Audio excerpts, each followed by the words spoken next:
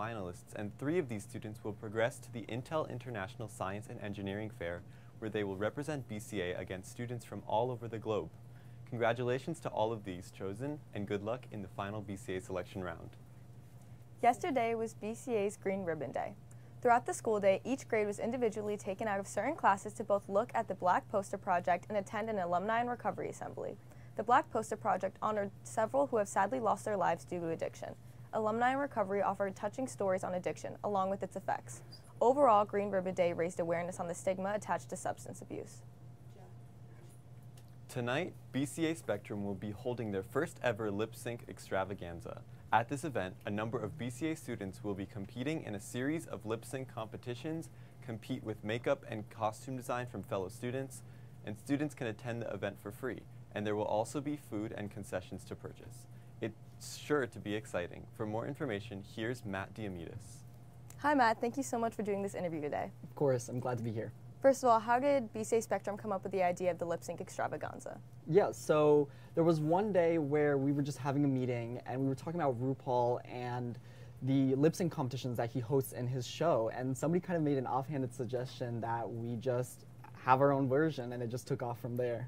What are a few selling points that you would like to share with those who are watching that may be interested in attending tonight? Yeah, so the performances, at least based on what I've seen, are all very fun and very talented.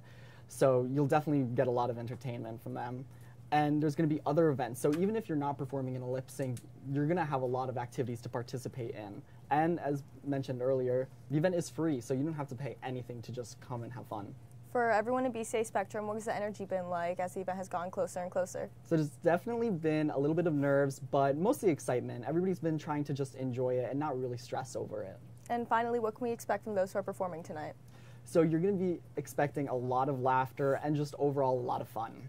Thank you so much, Matt, for this interview. We can't wait to both see and hear how the competition goes. Of course. Thank you. This week, many of our students attended the DECA State Competition in Atlantic City.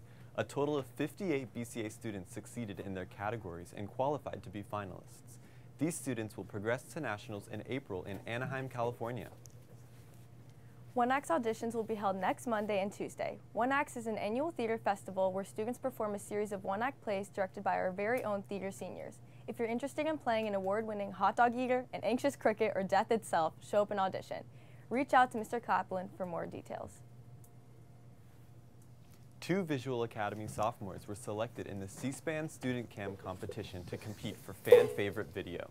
The 2 students, Heyman Moon and Melanie Shim, worked for months to create a short documentary on the fast fashion industry titled Footprint by Fabric. You can help them by voting for their video once each day. Be sure to check Outlook for a daily email from Mr. Lang with complete details on how to vote. Voting ends on Sunday, so act quick and support our talented Academy students. Speaking of competitions, a group of culinary students participating in New Jersey's ProStar competition, competing in categories in culinary arts and management. These students did very well in the competition, placing 2nd place. Congratulations to those who participated. Although it's been nearly a month since the Valentine's Day Assembly, many of us are still in awe over the unforgettable performances. Students sang and played a variety of songs within this year's theme, Motown, and I think it's safe to say that their renditions of these pieces were quite impressive. The opening act of the assembly, featuring Alex Cafe and Peace Egan, was a standout act for many. Here to tell us more about the process behind the assembly is none other than Alex and Peace. Hi Alex and Peace, how are you both doing today? Good, thank you. Thank you so much for doing this interview. So was this a performance that you guys have already planned, or was it something that just came about after you heard about the theme of the assembly? I think we decided that we would maybe perform together after last year's junior cabaret, where she played guitar while I sang last year, and we thought that maybe we would do something like that again, but we ultimately decided that it'd be more fun if we both sang together, and that's pretty much why we figured that out. Yeah, when we got the theme of Motown, we thought, oh, maybe I could play guitar and he'll just sing, or we'll both sing, but we ended up wanting to do a duet together. Let's take a look at a clip of that performance.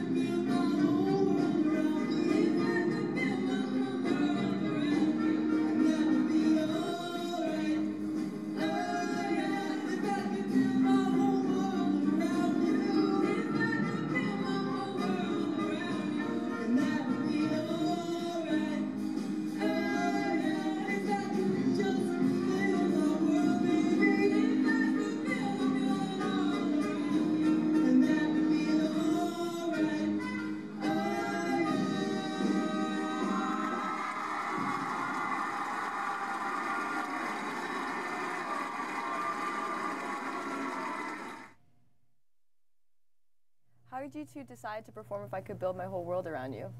So we were initially thinking of doing Ain't No Mountain High Enough by Marvin Gaye and Tammy Terrell as well. But we practiced it a little bit and both kind of decided it was too hard for our vocal ranges. So we were driving home one day and we decided that we would listen to the entire album where that song was, and we just kept listening and listening, and that song started playing, and we were like, that's not a bad song it sounded at all. good for us. It Yeah. sounded like a good song to sing, and it just started from there, and that's how we decided. And how much preparation goes into planning a performance for a BCA assembly? So for our group, we had us two and then 4 other people in our band. So we decided that we would go through lunch periods and meet together during 6th period and take time out of our schedule to practice all together. Yeah, we had a hiccup with our pianist, Ty. He got COVID and he wasn't there for a lot of rehearsals, so it was a bit of a scramble right at the end to just throw him right into the act, but he did really well. He just kind of learned it just like that, and we were able to put that assembly on, or that performance on his feet. And what's your favorite part about performing in a BCA assembly? I guess one of the best parts is that all the people that you're performing for are people that you're going to see in the school, and a lot of the time after the performance, people that you don't normally talk to are like, oh, that was a great job, and that's something that's really fun, I think, and just being able to perform for people that you know is one of the best parts. Yeah, I really like that it's a free thing that your friends can come and see, because a lot of the time if it's after school or like very expensive, people will be too busy or can't go to it. But the fact that they work it into our school day is really nice, so your friends can see your hard work. Alex, you're one of the rare BCA students that have performed in 4 Valentine's Day assemblies. Is there anything specific about this assembly that kept making you want to perform in it?